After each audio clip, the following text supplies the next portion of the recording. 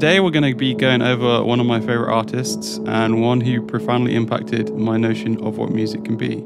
I recently received the tapescape pedal from Bleak District Electric out of Derbyshire in the UK. With this pedal I was instantly reminded of my favorite ambient composer William Basinski, whose whole process is centered around the degradation of tape loops, long cinematic pieces that stretch out into the ether.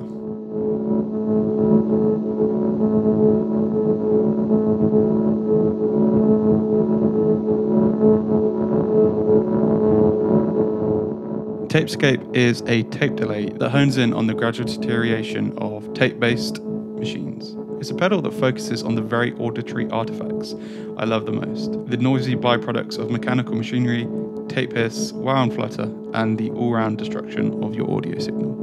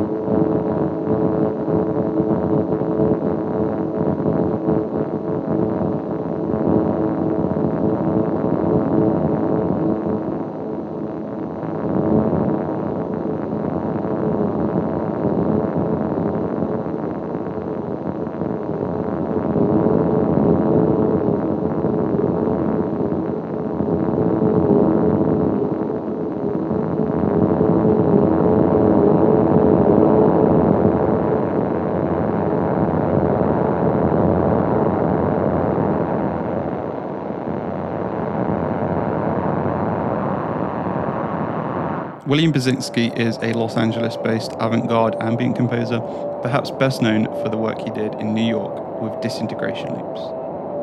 A clarinetist and saxophonist, Basinski's main medium is tape-based loops.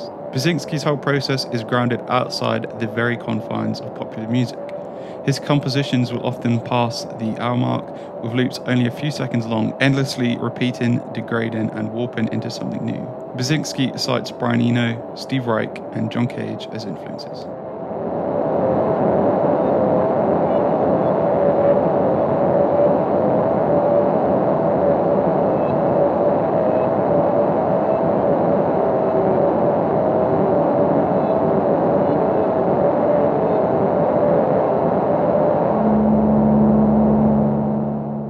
There are a number of compositional tools Basinski employs, the primary tool being tape-based reel-to-reel compositions used to capture, slice, and warp the world around us. Basinski's great talent is letting loops crawl, grow, and evolve.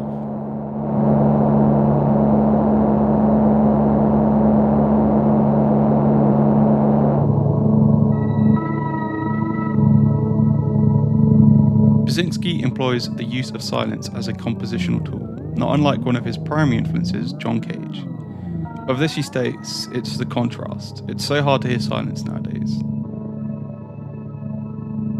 Field recordings are often used, with Basinski explaining, I sit out in the backyard and listen to a John Cage silence.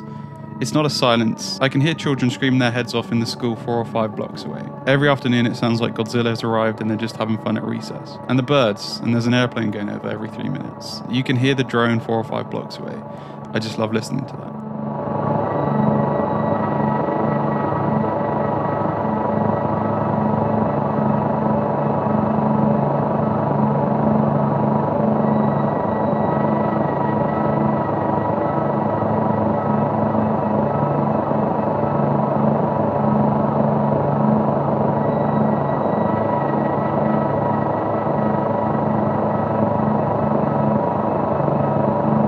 So what does Basinski's music mean to me, and what can it mean to you? Like the music itself, my mind slowly shifted from viewing music in a formulaic verse-chorus format that soon becomes old and stale, and into a free-form interpretation. Leaned to improvised sets with my band of free-form textures, no set list involved, just one composition expanded into an undefinable period of time.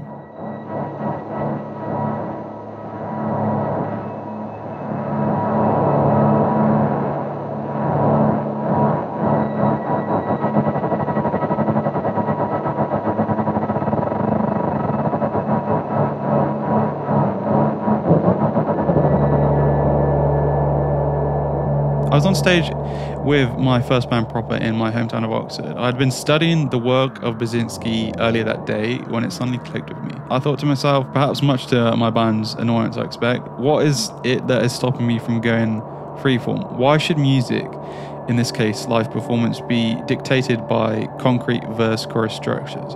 If music is to be an expression of being human, why limit it with compositional boundaries that insist creativity, expression and emotion must be confined to a set structure? One of the things I really like about music, and why I really got into it in the first place, was because it was a place of freedom, something away from the standards that society sets. It's something very personal to each and every one of us, and it's fundamental to the human experience. Basinski is a composer that freed my mind of these constraints, and moving forward with my new band, via Oscillation, freeform improvisation has been at the center of what we do. The first thing I mentioned when people ask me about the type of music I play is an example of one show where we stretched what was originally an 8-minute or so composition into a 30-minute set. And we've got a lot of stuff on the back burner, lads, that we're gonna get out. It's just good art takes time, I guess, and we've had all sorts of things happen in the last 5 years. It's crazy that we kind of like disbanded because of university, and then I moved to the US, but I'm really looking forward to getting back to the UK, playing shows and finally getting this music out. We've already got so like hours of recordings, and I'm just going off on a tangent. I'm just very passionate about this stuff, and it's what really drives me each and every day, and I encourage you to find something, some band, some music to drive you in the same way. Basinski has been as important as anyone in helping me understand what music is, or rather what it can be. Music doesn't have to be definable, it doesn't have to be set in concrete structures of melody, genre, etc. At its core, music is human expression. The most beautiful music comes from the authentic human experience, and with the way things are going nowadays, I think it's more important than ever to remind ourselves this.